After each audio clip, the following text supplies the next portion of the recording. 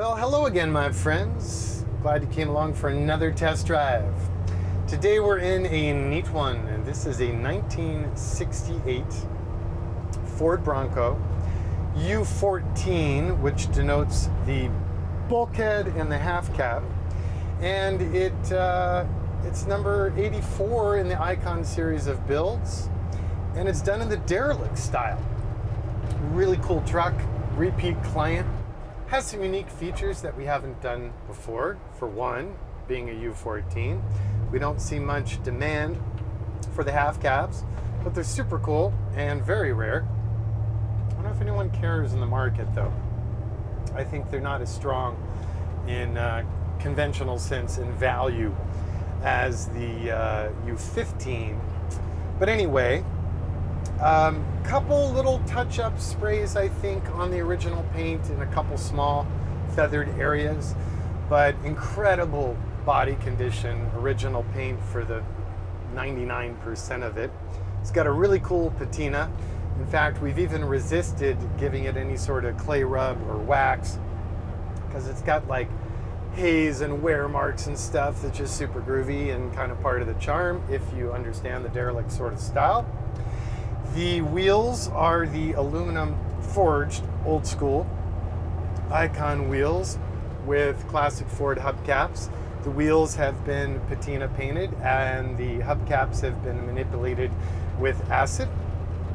The rear bumper is a new one. We cheated, made it look old, patina painted it, and it is obviously modified to accompany the Icon old school spare tire carrier assembly, which is a massive upgrade for any of you to spend any time with your eardrums in a stock Bronco. The stock tire carriers suck and they make a lot of noise. Ours isolates the load to the chassis, and it's on a fluted shank.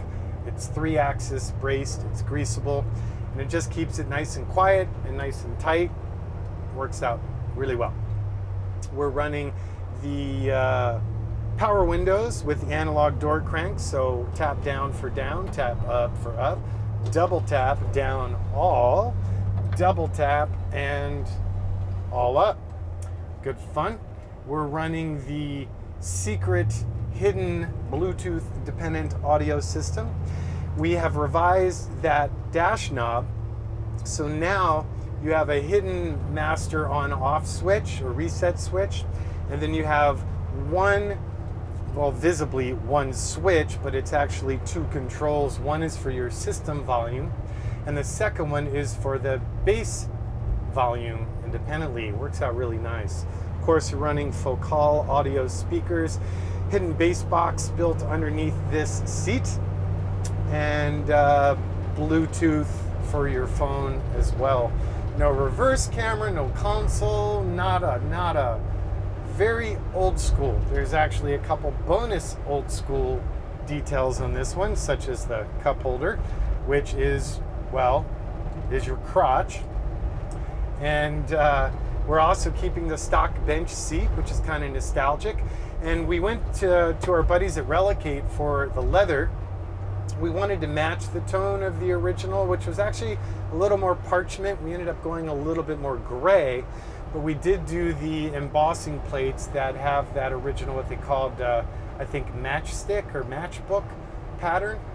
So it kind of keeps it retro, and you wouldn't know it wasn't the original vinyl until you smelled it or you sat on it and realized it's a really nice high-end leather. The seat frame, of course, had to be completely rebuilt, and then all new foam. The stock plastic trim was restored. We're running the Hargarten square weave for the removable carpets. Of course, the Dakota digital gauges, but if you look carefully, you'll notice we even took the time to acid patina its chrome bezel. Same with the in-dash AC vents, as well as the old school style dash control knobs. So closest to the driver, you have that 2-stage audio switch. Then you have lights, wipers, washers, fan, vent, and temp. I think that's pretty much it for the interior. U14s ran no headliner, so again, in keeping with the very traditional look, it's simply painted. and it is in fact the original paint there as well. New dash pad, of course, because there's nothing charming about blown out foam dash pad with a bunch of cracks and tears in it. Steering column is brand new from our buddies at I Did It, and it has been patina painted to blend in nicely.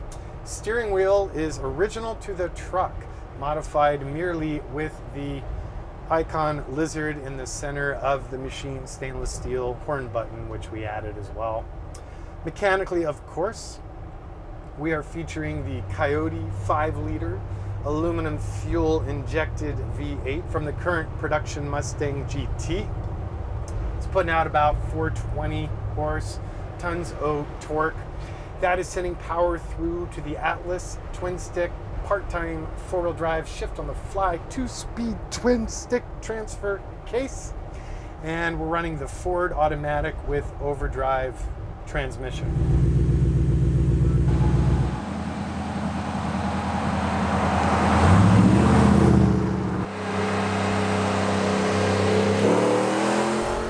Axles, of course, are from our gifted friends at Curry Industries. They are Dana-based powder-coated assemblies. They are 100% brand new, down to the castings and the housings, everything mil-spec primered and powder-coated. We're running, of course, the Icon Sport brakes by Brembo, which are hydro boost assisted instead of vacuum, way better. We're running tunable sway bars. Of course, gone are the darn leaf springs.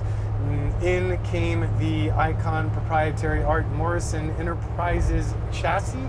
So mandrel bent rails, tunable sway bars, front and rear. And we're also, of course, running the ARB locking differentials.